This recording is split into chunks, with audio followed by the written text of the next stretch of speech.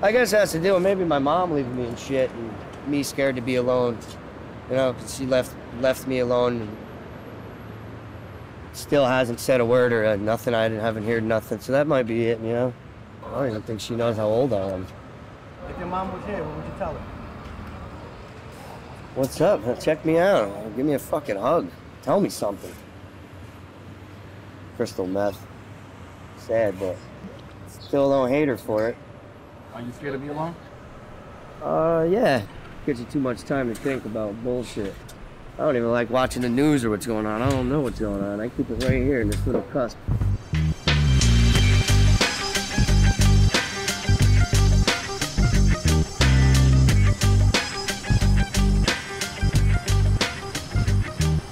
When I was younger, my older cousin, he actually got me my first skateboard.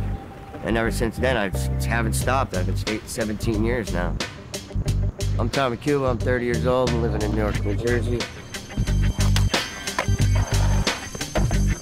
This is a place called Shorty's. Me and like 40 of my friends just started building.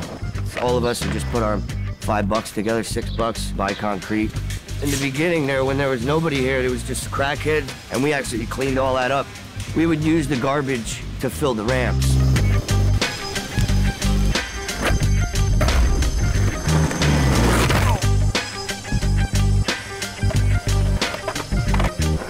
This is where I like, this is where I want to be. I like what we do here. Everybody has so much fucking heart. I don't really got no words to describe Tommy, but he gnarly as fuck, dude.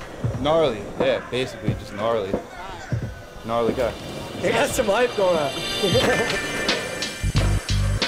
Our skateboard will last about maybe a month and a half, 2 months. Kids go through boards. You could skate in one day, you know, you could break it. Like a homie over here. Yo, homie! What happened, man?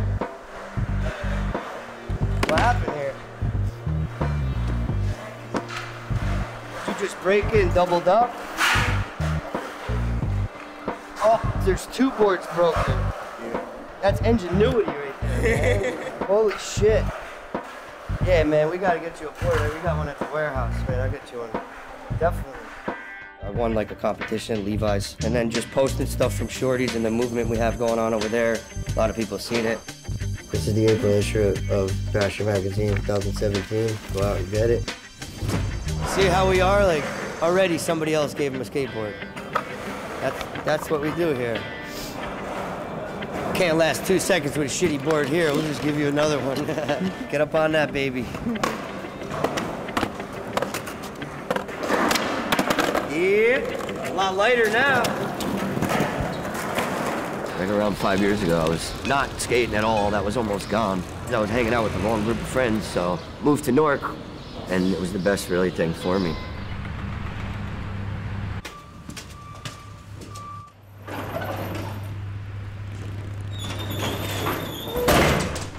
Tommy as a baby was my baby. He was my little chubby, oh my goodness, I loved him because we had a single father, so I would get him up in the morning, I would get him dressed, I would do the breakfast thing, I would do everything. Peter Pan, he ain't never gonna grow up. Never land. But he's a good time. He has a good heart. He'll give whatever he's got.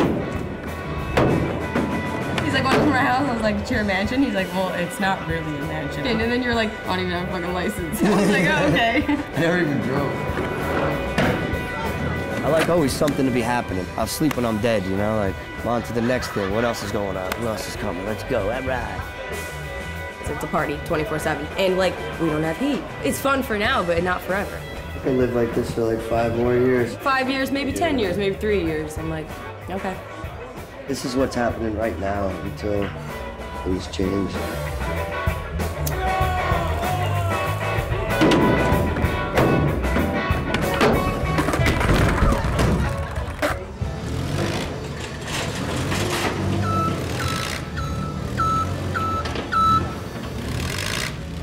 I live, skate, and work in a warehouse. I just like throwing metal around. Been there 7 years. I don't feel like quitting yet. And it is a dead-end job, people say, but I'm down for it. And I get to salvage a lot of stuff. Most of the stuff in my house, like I get bicycles all the time, and paperweights, awesome things made out of like steel, iron, brass.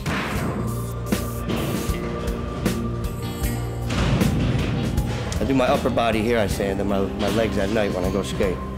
Will fall a little bit. That's what I want to do. Just keep positive people around me. I'd say everywhere is a big family. And then we got the housemates, we're all real tight. Hey now! Let's go skate.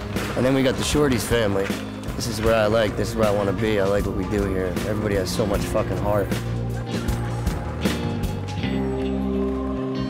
There is a woman that used to live in the middle of the place when we started building.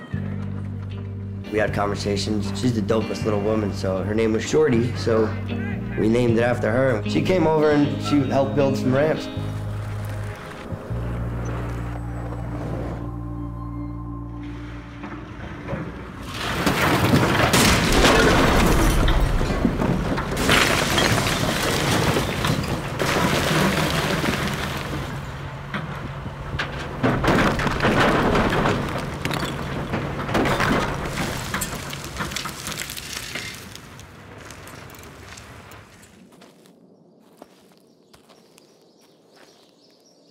To come here and see them with their bulldozers and shit, and really not to give a shit, just it hurts.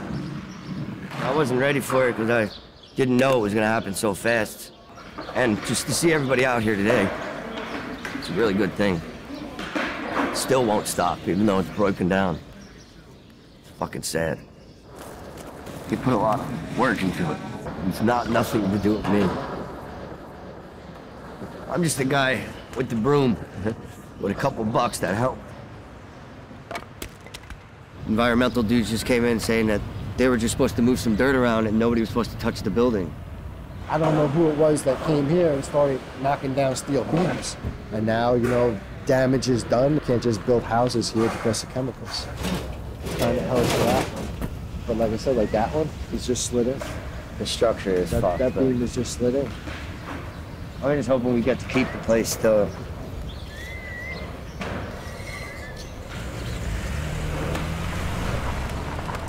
I want to come here still every damn day. I'm here alone when it's wet.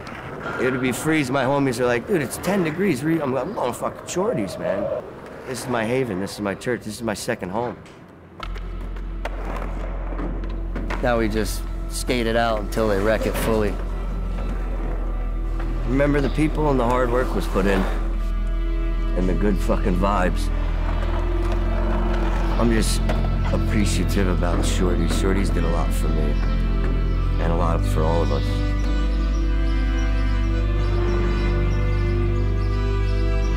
I want to build skate parks not even for a living, just because it's fun and it's a good thing to do and it's positive.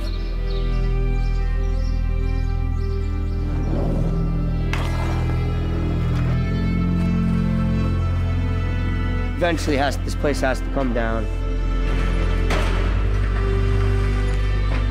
We've had our eyes on like other spots to build. We're definitely gonna start over.